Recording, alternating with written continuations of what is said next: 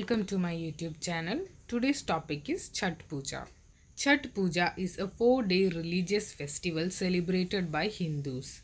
This festival is predominantly celebrated by people in the states of Bihar, Jharkhand and some parts of Uttar Pradesh, Madhya Pradesh, Delhi, Mumbai and Chhattisgarh. During Chhath Puja, devotees worship Surya, that is Lord Sun, and chhathi maiyya.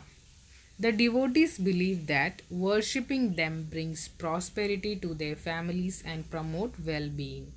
Chhath Puja 2021 will be observed from Monday, that is November 8, to Thursday, that is November 11 of this year. The women of the family observe fast and perform rituals as part of the puja for the happiness of the family and the well-being of sons. The 4-day long festival sees different rituals each day. The festival of Chhath Puja will start on November 8 with Nahai Khai.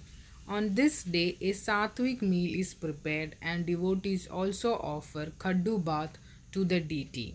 Devotees also take a holy dip into rivers. The women observing the puja consume a single meal on this day.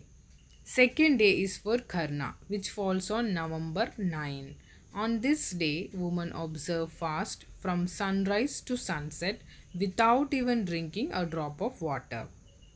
On third day, that is November 10th of this year, devotees will perform Aarti and worship Chhathi Maiyya. On this day, a prasad for Chhath Puja is also prepared.